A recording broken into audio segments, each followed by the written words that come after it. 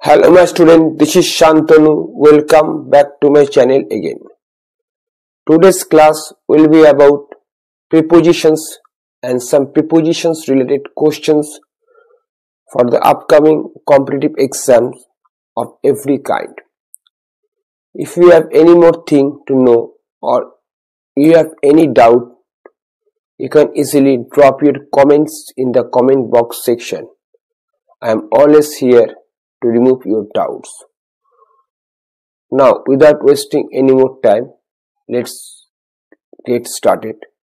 Kindly keep your focus on the board.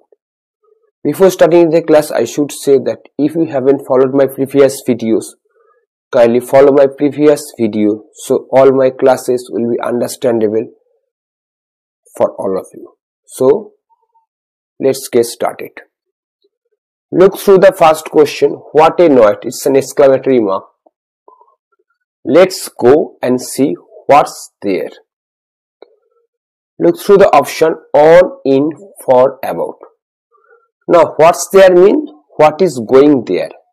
So, whenever some continuation effect is there or some dynamism needs to be placed or needs to be meant, in that case, you can use the preposition on because there is some kind of dynamism in the preposition on.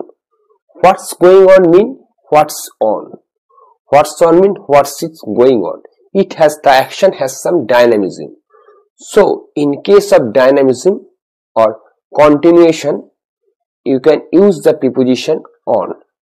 Apart from that, in or for or about never means any kind of dynamism, but on always means dynamism in many cases. So the answer lies in option A. Now go next. The peasant refused to bow his master. Look through the option on, upon, by, before. The best way to select the preposition is that bow means in front of someone. So, out of the four options, on, upon, by, before suggests in front of, before someone or in front of someone. Neither by nor upon nor on suggest in front of. So, the answer will be before. Now, go next. Firdaus is engaged a friend of mine. Look through the option with, to, by, on. So whenever such a question is there as this, you need to select the preposition to, engage to someone. It is not like engaged with or engaged by or engaged on. It should be engaged to someone. Firdaus is engaged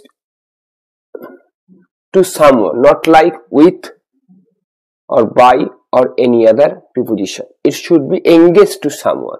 So the answer is 2. That means option B. Now go next. He is sure to come. Here is the blank soon. Come round means get recovery. Come down means you all know the meaning of come down. About means happen suddenly, none. That means he is sure that he will recover soon. So out of the four options, come round will be the perfect answer. Now look through the overall class. The first question goes for the answer on. Second question goes for the answer before. Third question goes for the answer to, and the last question goes for the answer round. This is my class for this. So far prepositions are concerned. If you are unable to understand this short analysis, you can easily drop your comments in the comment box section. But if you like my video, you can share my video, subscribe to my channel, and do not forget to press the notification bell icon for more such video. Kindly wait for my next class. Till then, have a very good day.